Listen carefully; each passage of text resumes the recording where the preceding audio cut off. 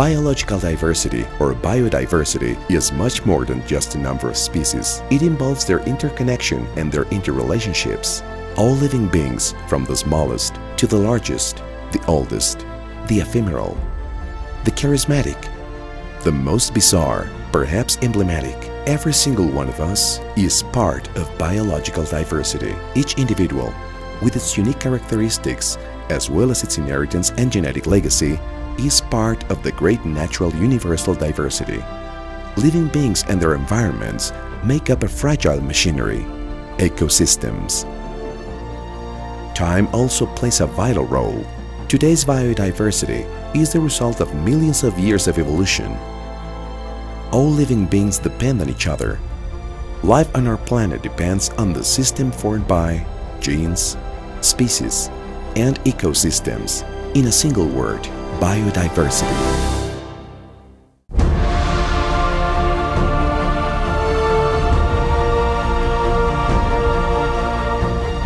From biodiversity, we obtain various goods and services.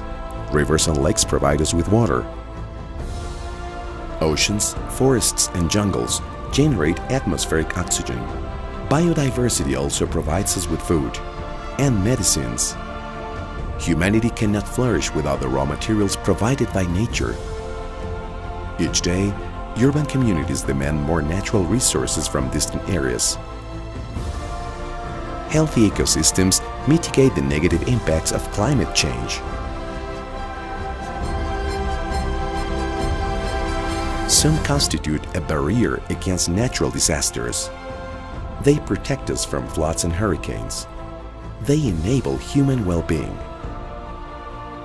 However, our world today is going through an environmental crisis due to the loss of biodiversity due to 5 main causes: degradation, fragmentation, and direct loss of ecosystems, overexploitation, pollution, climate change, introduction of invasive alien species. What can we do? Broadly speaking, 3 things. 1. Protect and conserve biological diversity. 2. Use the components of biodiversity in a sustainable way. 3. Share in a fair and equitable way the benefits arising from the utilization of genetic resources. These are the main objectives that the world's nations have agreed to at the Convention of Biological Diversity (CBD). Since 1992, this convention has brought together its parties for 12 meetings known as Meetings of the Conference of the Parties, or COP. A significant number of countries are working to meet these objectives at a global level, which may well be the most important of our time, the test and more severe challenge for the 21st century.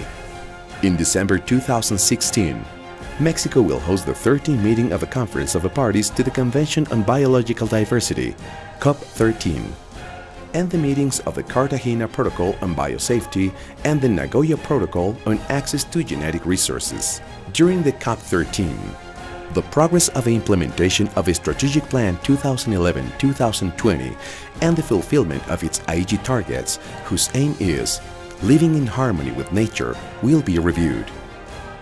The theme proposed by Mexico for the COP13 is Mainstreaming Biodiversity for Well-Being, which outlines that in order to ensure our long-term well-being, productive sectors, in particular agriculture, forestry, fisheries, and tourism, must integrate conservation and sustainable use of biodiversity into their public policies.